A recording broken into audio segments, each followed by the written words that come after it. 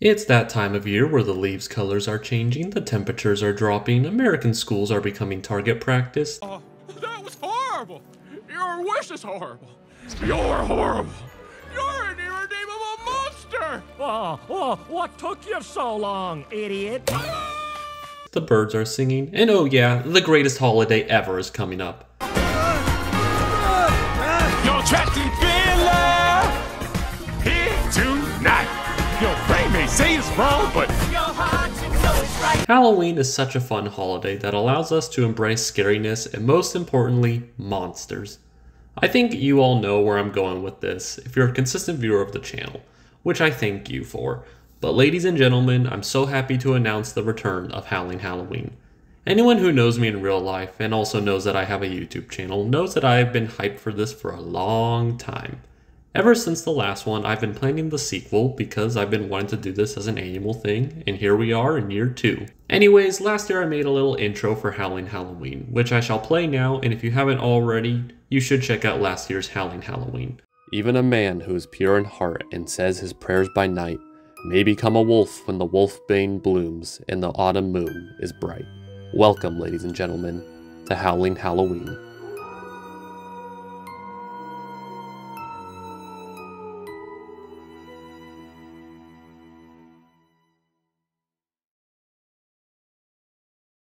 This year, I decided to base the intro off a poem about King Lycan by William Edstone Ayton, which I know I butchered, but I'm sorry.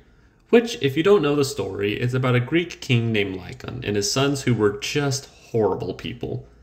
And one day he decided to cook one of his sons. In some depictions, it's said that it's just a random kid, but regardless, child cannibalism was involved.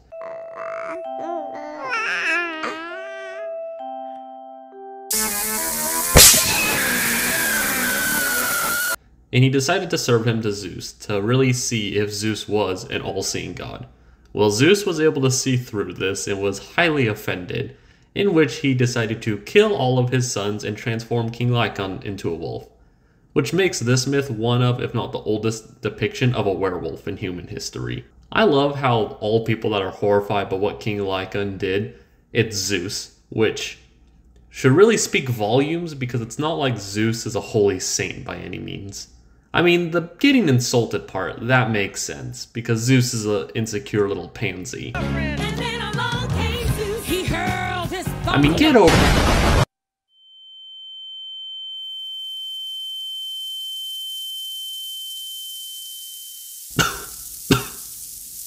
Okay, I should have seen that coming.